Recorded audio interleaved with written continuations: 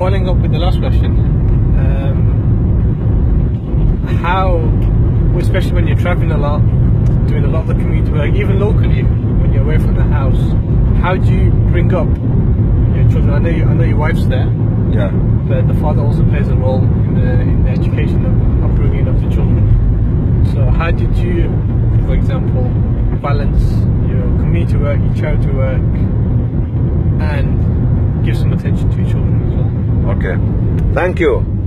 Putting the camera in the studio properly. Thank you. In the relationship between you and your wife and the children in the family, you have to consider another element called Allah subhanahu wa ta'ala. He is the one who will be between the three of you.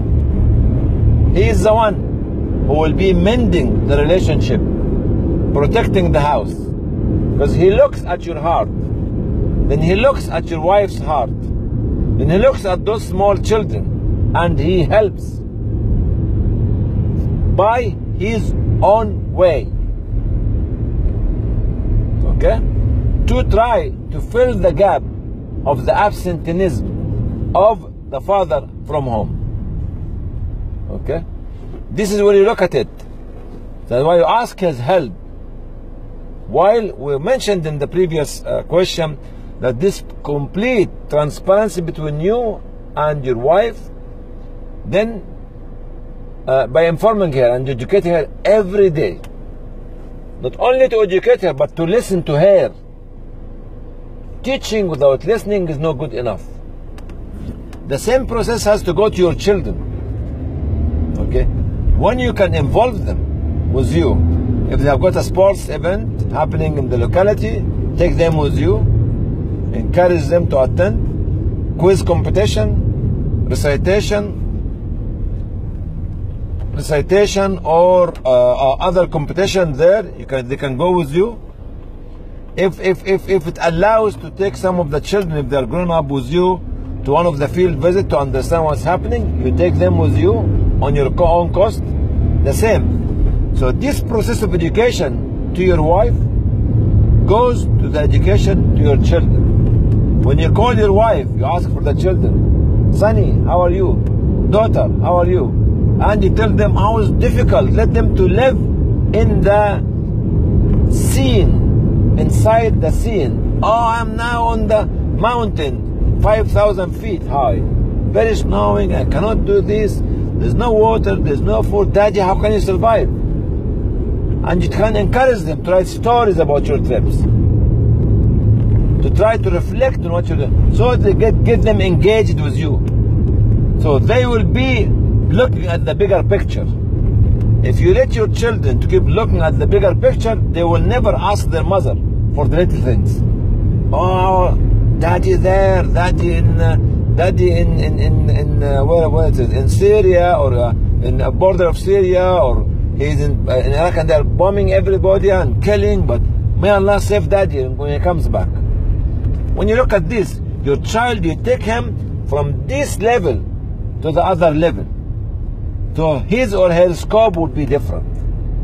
But if you keep the children detached from you, the wife detached from you, you will lose both of them.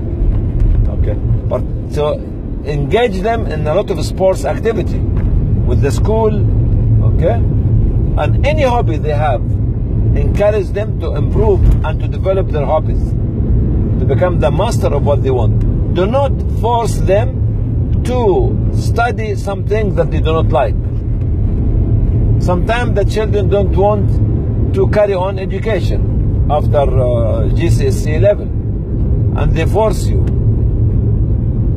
Some people might be very upset. Let him go out, or let her go out for a year or two and to look for something else. And the education is a never-ending story. Okay, something like this, when they see their fathers is listening to them. You know what I was watching this morning? Nanny McPhee. Nanny McPhee. Okay. One of the lessons she taught the children is to think, number one, then to behave, Then she told the father to listen.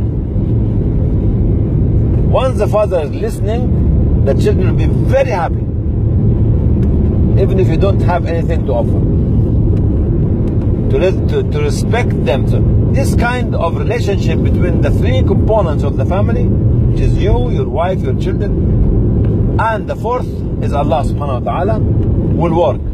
The other factor is because you have good family members here. They can be engaged. Regular visit to the auntie, to the uncle, to the grandpa, the grandma, and all this sort of, they all help. And also the process of education goes to your mother-in-law, especially to your father-in-law, to try to tell them your daughter and your grandson and daughters are actually earning a lot, not the money-wise, but in the character, in the barakah that they have. So the process of education not only stops at your child, at your wife, but goes to your in-laws and to your father and mother as well. To be helpful, not complaining. So it's multi-dimensional process of education to different components of your family. The small family and the larger family. And if you have neighbors or friends or very, whom you trust, they will help you as well. Did I answer what you want? Thank you, sir.